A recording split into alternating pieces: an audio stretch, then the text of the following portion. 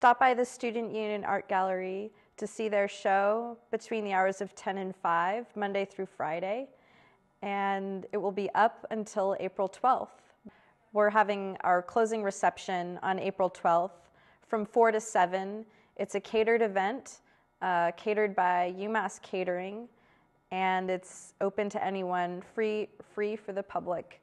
Also, I wanted to mention that the George Washington University graduate students will be driving back up for the closing reception. So they'll be there and we'll have an informal artist talk.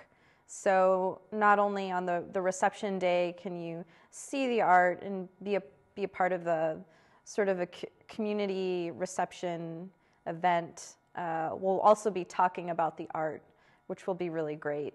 We brought our art to their gallery, so we were in the, sort of the artist role, and now we're in the production role.